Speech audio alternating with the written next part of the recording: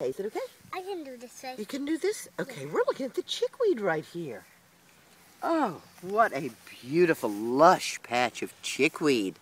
Stellaria media. I love chickweed in my salads. It's just delicious.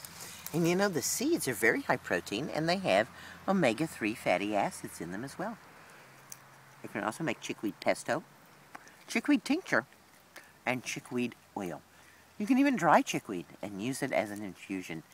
Chickweed is a delicious and very useful herb. Check out my green book, Healing Wise, if you want to know a lot more about chickweed and its wonderful ability.